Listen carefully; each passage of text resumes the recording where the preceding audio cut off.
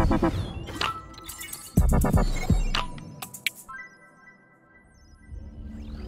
everybody. My name is David Post, Managing Director for Corporate Development and Strategy at Chainlink Labs. And today we're here to talk about a topic that's on top of everybody's mind when they're starting a company: how to get funded.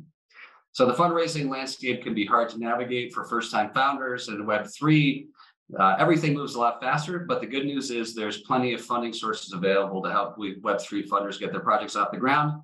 And that's going to be the focus of the video today.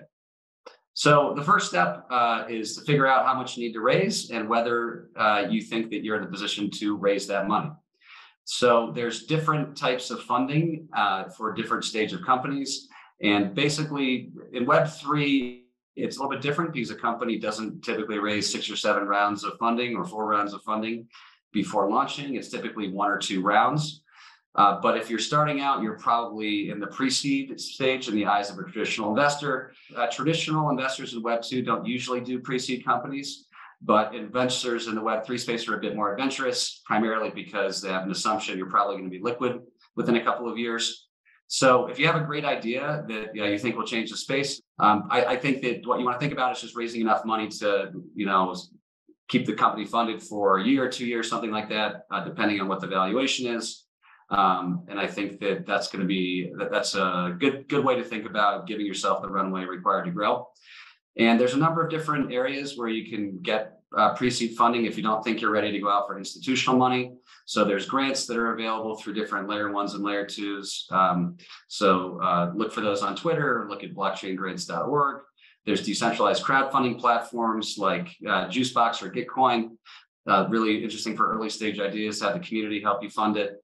And then there are incubators and accelerators and founders communities. So if you want advice, you want expertise, there's a lot of great accelerators in this space. They'll provide you with some ideas on a structured format about how to develop your idea and ultimately get things off the ground.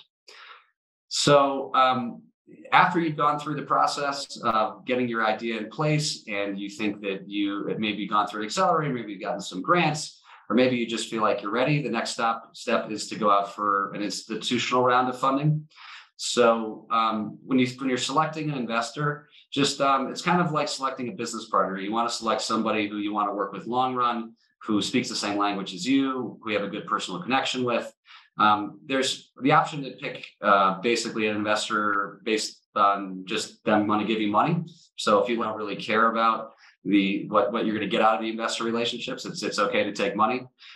You're giving this person a portion of your company. They have an incentive to help you grow over time. So I think it's good to not take the first money that someone offers you, but to be really systematic and thoughtful about which investors you work with. And I would just say that party rounds were very popular in our industry over the last year, where 20 investors are in one round. I don't recommend that. I think in terms of cap table design, it's better to give a bigger share to fewer numbers of investors, because then they'll really care more about what you're doing and you'll get more attention. So I think that's important. What do investors want to see? Obviously, they're giving you their money. They want to get a return on their money, and they want to give people money who will generate that return. So they're looking at your product, they're looking at your team, they're looking at the market. They're basically looking at the intersection of factors pertaining to your team and factors pertaining to the idea. So you really want to understand that when you come into a meeting with investors, you have to be the expert. You have to know way more than they do. If you don't know the answer to a question, it's fine to say, I don't know. That shows maturity. But generally speaking, on the product, on the market, on your specific space, you've got to really have an encyclopedic knowledge. You have to know way more than they do. And if you do that, then that, of course, increases your credibility. So you get a lot of questions about product, about team, about market, and you just got to be really prepared. So we tried to give a very quick summary here today in this video on how to think about funding an early stage Web3 startup. To find the right investment, it really helps to be part of a community of Web3 founders where you can pool your knowledge and get expertise from people who have gone through the same process.